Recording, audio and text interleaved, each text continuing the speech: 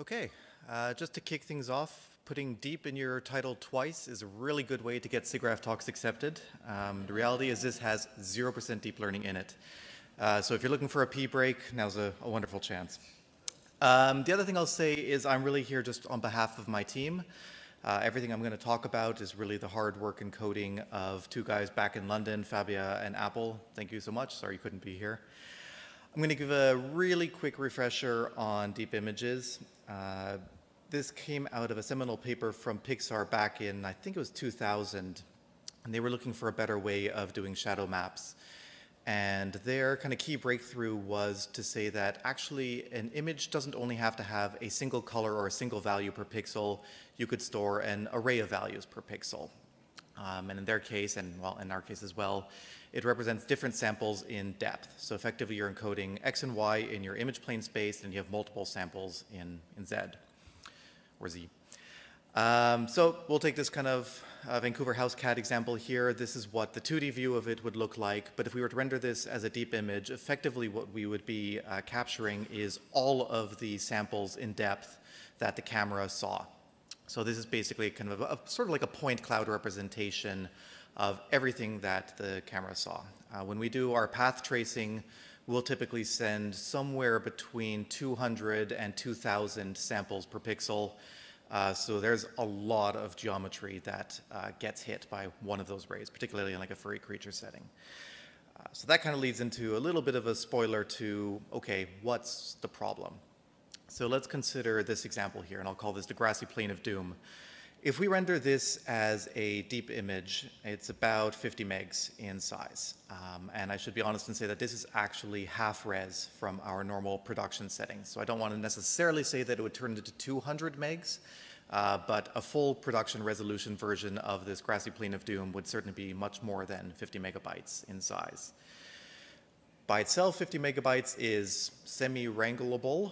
The problem is that we don't render still images. We are a visual effects company that produces shots for Hollywood feature film. So what that means is that we're rendering in stereo most of the time. Our average shot count is about 100 frames in length, and we are typically bidding on shows where it's 1,000 plus shots for a film. I tried to do some quick mental math and lost track of the zeros, but it's a lot of data. And the problem for us in particular is that we are very heavily invested in being a multi-site company. We very rarely process all of the data from beginning to end in one part of the world. We're routinely generating data in, say, Vancouver, and then need to process it in Bangalore, which is pretty far away, which means it takes a little while for all those little bits to get across the wire and through the ocean and however it works. I'm not a syncing guy. But this is kind of a pretty representative view of what our syncing guys go through when we tell them kind of what our data forecast is going to be, when we start to do that math and figure out how many zeros it's going to be. Okay, so back to the grassy plain of doom. Let's focus on this little pixel here outlined in white. And again, this is a deep pixel. It's not just a color. It is a series of colors in depth. In particular, it was 38 samples in depth. So what that means is actually this tiny little rectangle on screen here, there are 38, at least 38 different blades of grass that you can see through that little rectangle. And when you fire close to 2,000 rays, they will find them. And here they all are. So that seems like a lot, particularly if we consider this is a fairly background pixel. There's probably not going to be the predominant part of the shot. So what do we care about? Like out of these 38 samples, how many do we care about? And in particular, why do we care about them? The two main reasons that we render deep images at all is for content integration and for further image processing. So speaking about those very quickly, for content integration, our scenes are typically too heavy to render the entire thing in one go. We'll chop them up into different elements. So that was the grassy plain of doom. There's probably going to be some creature that's stomping through it. Maybe that creature is kicking up a dust cloud. Maybe there's another tree as well. And we'll render them all on different layers. And then we need to composite them together. And simple depth compositing doesn't work for us with anti-aliasing and edge issues and whatnot. We need kind of that deep, those deep files so we can kind of composite anywhere in there. And the second is image processing. We tend to do a lot of our depth of field as a post process. It's very expensive to do it in the render, And we find that our clients like to change their mind about what should and shouldn't be in focus very, very, very late in the day. And the idea of constantly going back to re-render just to change which blade of grass should or shouldn't be in focus is prohibitively expensive. So we allow them to delay their decision by pushing it further into the pipeline, pushing it down into a compositing decision. But again, to apply that effect in compositing, we need that rich 3D content in our 2D application. I guess you could argue Nuke is actually a 3D application in many ways now. So this problem is not entirely new. If we go back to the Deep Shadow Maps paper, they also realized that maybe there's more data that comes out of the renderer than you actually technically need. And they propose a whole section on how to do compression, how to effectively throw away samples. So we drew some inspiration from this. And if we look at the evolution of deep images from the original Deep Shadow Map paper to where we are now, where you can now represent colors and all kinds of stuff, one of the interesting additions in recent years is the notion of volumetric samples. So not only do you have kind of very discrete points as to something was hit at this specific depth, but basically you can specify ranges. So with a single sample, you can say that from here to here, transparency goes down by a certain amount. And it's well described in the OpenEXR literature how that math takes place. But out of the renderer, we're not getting that. We're only getting these very discrete point samples. So going back to this, we're only getting these 38 discrete samples as to where there were grass blades. And conceptually, we can probably think more about this as being a grass volume. We probably don't care about every single grass blade intersection, but we do care that until the first grass blade, we have full visibility. And behind the very last grass blade, we have no visibility. Everything's completely blocked off. But then between the two, there's kind of that slower fade, and we probably don't care about all 38 little events. So what can we group together? How do we decide what's meaningful or not? The spacing between these ones feels pretty close. I mean, we're talking about millimeters between grass blades here at a depth of, oh, I should say these units here are in decimeters, so this is like 5.5 meters out. We probably don't care about grass blades that are millimeters apart. But further out, the grass blades are further apart. Do we care about these distances? It starts to become a pretty subjective metric. Similarly here, and they're kind of spread in a way that is not immediately obvious. One of the things that we decided to think about a bit is that maybe this distance is actually not a kind of uniform thing. We shouldn't be just thinking about how far away are objects, but how far away are they relative to the camera? If I think about the audience members here in the front, if I put kind of just two fingers in front of each other, people in the front can probably say without a moment's hesitation, like, I can see which finger was in front of the other one. The people in the very, very back probably missed it. So our intuition is that we shouldn't think about depth linearly, but we should think about depth more logarithmically, and we should be adjusting our samples appropriately. And now at this point, kind of those front cluster grass blades and the back cluster grass blades, we can think that perceptually they have about the same amount of impact. So if we're going to cluster one, we can cluster the other. And that's what we go about doing. We kind of pick some threshold, some artist-defined threshold as to what is close enough, and we kind of say that in a perceptual way, like what's perceptually close enough. And then we just lump them together, and we convert all of those point samples into volumetric samples. So in this case, we went from 32 to 8, 38 to 8, something like that. And we reduced the image from 50 megs to 20 megs, which is still insanely large, but it's less than half. I mean, this is already a huge, huge, huge start. And if we bring this into Nuke for further processing, I mentioned that depth of field is one of the things that we like to do. So here's our depth of field running on the original image. Here it is running on the reduced image. And I'm pretty sure you can't tell the difference. I couldn't find a single pixel that was different. I tried to do a diff image and blow it up like 1,000 times just to demonstrate something. But it was really hard to see. And that suggests actually that probably could have been even more aggressive. Changing the focus completely, so focusing on a different part of the image, again, in the original, the reduced.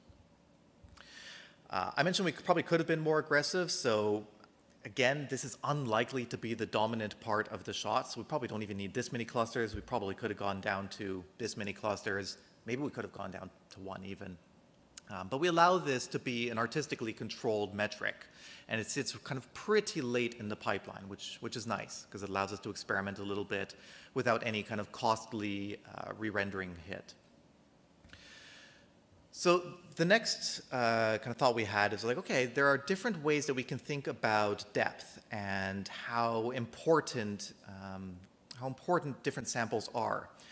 So we talked about kind of a logarithmic manipulation of space. The next was to think about this depth of field post-processing and to imagine that samples that are in focus are probably pretty important, and samples that are super, super blurry, probably not so important. I wear glasses. If I was to take off my glasses and do this experiment, I definitely would not be able to tell you which finger was in front. So in this case, we're kind of focusing right on the mid-ground of this grassy plain of doom. And what we do then is we basically stretch space again. So we say that it's really important to maintain detail. We kind of apply this weighting so that wherever the in-focus part of your scene is, we say there's huge amounts of importance here, and as it gets blurry and blurrier and blurrier, we say, probably less important.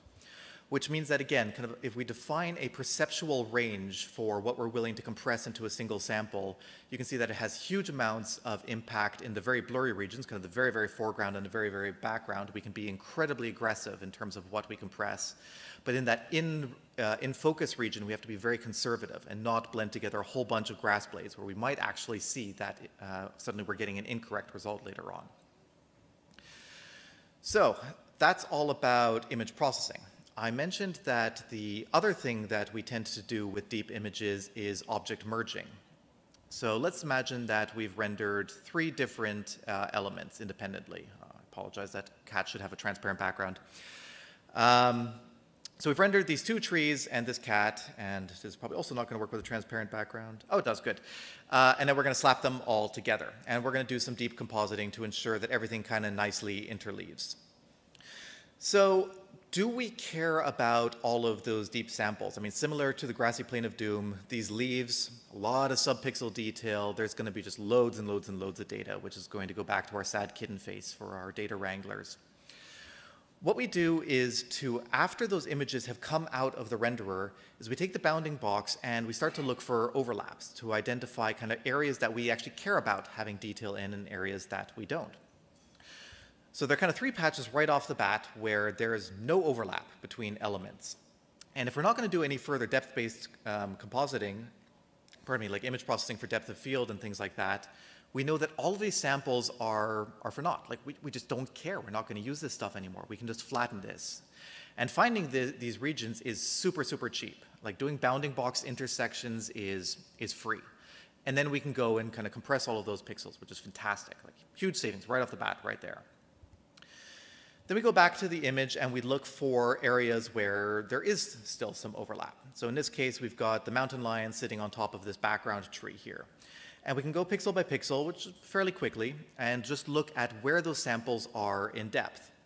And we can look in particular for overlap. So again, it's a pretty cheap operation not to iterate over all the samples, but just to say what's the closest furthest sample for this element, say the mountain cat, and the furthest and closest sample for the background tree. And we can see that there's no overlap in these ranges here. So again, all of that detail is for naught. We don't care about it. So we can collapse all of that into, again, a single volume sample for this pixel.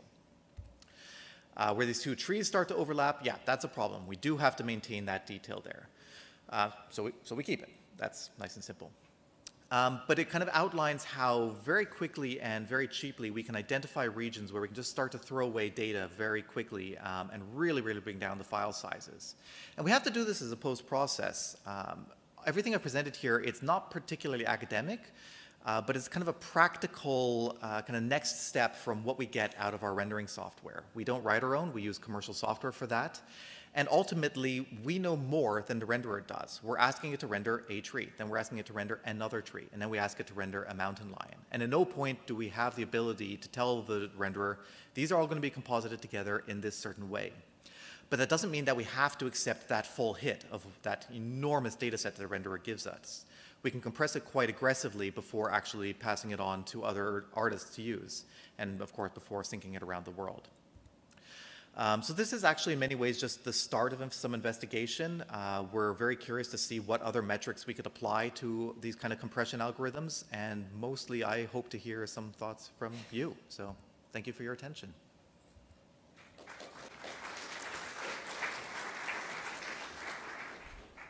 So You mentioned the ability for the artist to sort of have a certain amount of control over how, I don't know, how dense the area of depth is, I guess you might say. Yeah. What does that control look like? Do they give weights to certain ranges of distance, or how does that work? Yeah, so in the submission for this, there's actually a little bit of math, which I chose to leave off the slides because I know it's the last day and everyone, including myself, is quite tired. We kind of tried to model a general formula that could be used to shape the space, which had about 4 parameters, kind of like an exponent and then kind of a scalar and an offset and things like that. And in observing the compositors working, we found that they were only ever playing with one of those 4. So we basically just dropped it all and just changed it to a multiplier. So like in the depth-based one, it's just a straight multiplier that you would say kind of at depth 1, I care about this level of detail, and it just kind of multiplies outwards. So depth 10, it's 10 times that threshold. We kept it super simple because I think 4 parameters was too much. They weren't using them and they got confused as to what they meant. No, that's interesting. That was kind of what I was wondering about, if sort of giving them infinite control was maybe not, kind of not worth it. Yeah, giving them 4 was 3 too many. Okay. Any other questions? I didn't see anybody standing up, but want to give you the opportunity. Yeah, go ahead.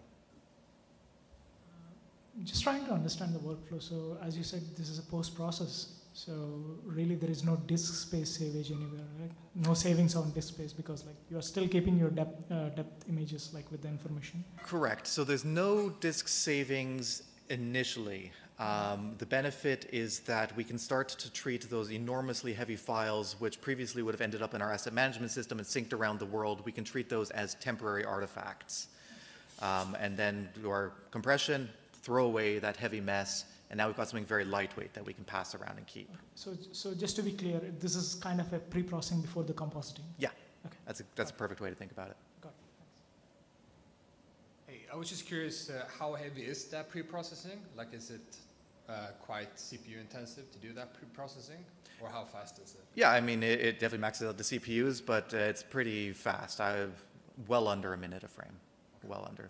Well, you couldn't keep it as an interactive thing within the UI? At full resolution, I think you'd be pushing your luck. It's at a minimum seconds per frame. Do you give the control to who sets the thresholds, the lighter, or do you give that control to the compositor if they choose? So we give it to compositing, at least to set up, and then we try and find a ideally per show threshold that we want to use. Worst case per sequence is kind of our starting point. Ideally, people aren't touching it too much after that. And the data that you throw away, do you have it so that it falls off, or do you just truncate it after a certain value? In any of the any example in particular? So say the area of overlap between the 2 trees is from here to here. Do you slowly fall off after that, or do you just truncate after the? Yeah, so in this kind of example here, no, we just did hard cutting. I should mention this one actually rarely gets used in practice, despite the fact that it does have tremendous potential for throwing away data. People are always very nervous about the fact that it's like, actually, we might want to integrate another element that we didn't know about. And if you've just thrown away all the depth data, then you're kind of screwed. So yeah, while this one, in theory, has the most promise, it's the one we use the least often. Hey, how do you make the artists care about applying the filters? Like, if it's an optional thing that they can apply, they might just not do it because they don't care about disk space, right? Yes, so thankfully there is actually a side benefit to this, which is that a lot of Nuke's deep processing nodes slow down based on the number of deep samples that they're processing. So as the artists are compressing these things more and more and more and effectively reducing the number of deep samples in the image, their Nuke scripts start running faster and faster and faster. So it's actually in their best interest to get the best possible result out of this. Otherwise, yeah, it's tricky. Okay, thank you. Let's thank Rob one more time. Thanks.